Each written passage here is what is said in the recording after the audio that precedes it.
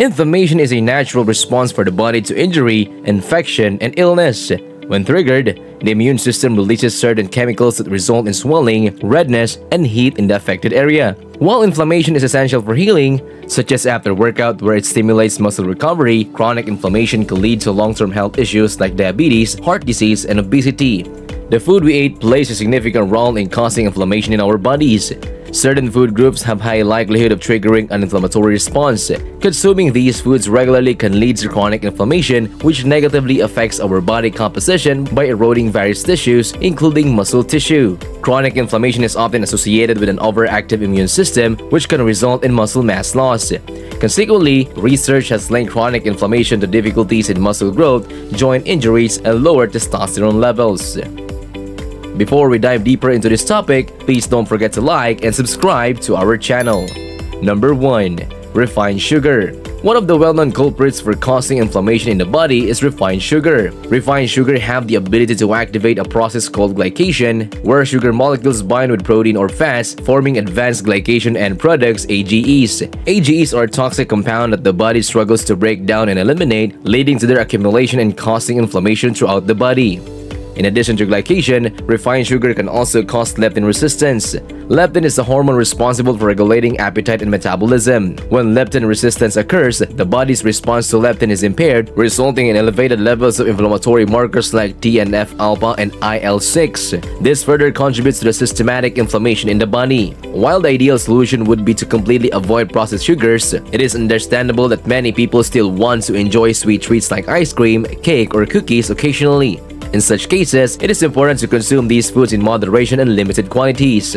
One simple solution is to replace sugar with natural alternative sweeteners like stevia. Stevia can be used to make delicious desserts, including cakes, cookies, and pastries, while significantly reducing the intake of AGEs and calories. It's worth noting that sugars found in fruits are not refined sugars, and there's no need to avoid consuming fruit. Fruits actually contain many inflammatory compounds like antioxidants and fiber, which are beneficial for reducing inflammation in the body.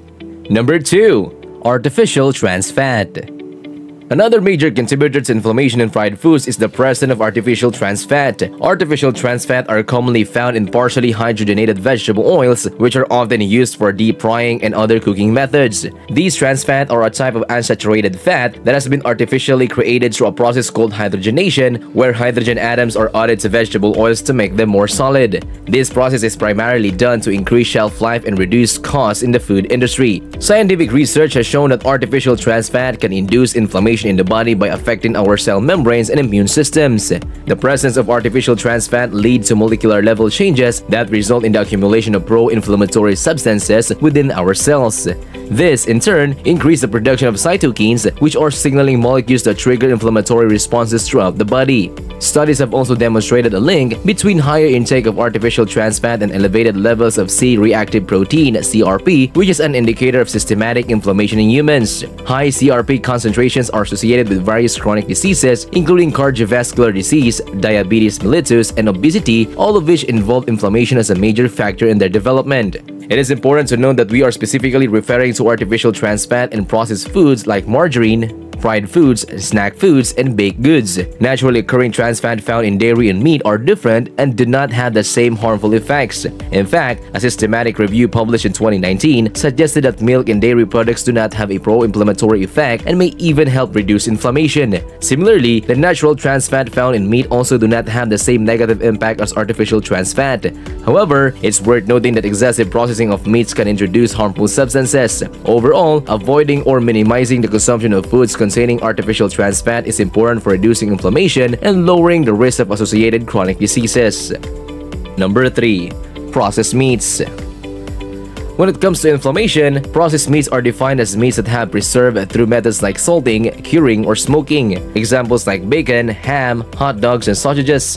These meats often contain high level of nitrates, which are used as preservatives to extend their shelf life. Nitrates in processed meat can react with stomach acids to form nitroso compounds, specifically N-nitroso compound NOCs. These NOCs have been identified as having carcinogenic properties, which not only contribute to inflammation but can also increase the risk of developing cancer. Additionally, processed meats contain advanced glycation end products AGEs, which we discussed earlier. Consuming large amount of AGEs can lead to cell damage and contribute to oxidative stress, a condition associated with chronic inflammation in various diseases, including heart disease and stroke. While enjoying a hot dog or other processed meats on occasions like Memorial Day weekend may not pose an immediate threat, it is advisable to minimize the consumption of processed meats in your diet as much as possible. By doing so, you can reduce the exposure to the inflammatory effects, potential carcinogens, and other health risks associated with these foods. Number 4. Refined carbohydrates. Moving on to another culprit of inflammation, refined carbohydrates are also significant contributors. Refined carbohydrates refer to carbohydrate-rich foods that have undergone processing, resulting in the removal of their original nutritional value. Examples including white bread, crackers, and popular snacks like Cheez-Its, goldfish, and pretzels. While refined carbohydrates provide a short-term energy, they can have a long-term negative effects on health due to their tendency to trigger inflammation. For instance, a study showed that consuming just 50 grams of refined carbs in the form of white bread resulted in an increase in the inflammatory marker NFKB. This is primarily due to the high glycemic index of white bread, meaning it is rapidly broken down into sugar by the body, causing a sharp spike in blood sugar levels. In response, the body releases insulin, which can lead to an overproduction of cytokines and other inflammatory chemicals if this pattern is repeated frequently or over an extended period. It is important to note that complete avoidance of refined carbohydrates may not be necessary, but rather consuming these foods in limited quantities is key. For instance, having an occasional sandwich with white breads is different from regularly consuming multiple slices of white bread every day for breakfast and lunch. Although the calorie and carbohydrate content may be similar between 100% whole grain bread and white bread, the latter is more inflammatory due to its refined carbohydrate nature. Additionally, refined carbs often lack fiber, which would otherwise slow down digestion and prevent rapid sugar spikes. Number 5. Alcohol.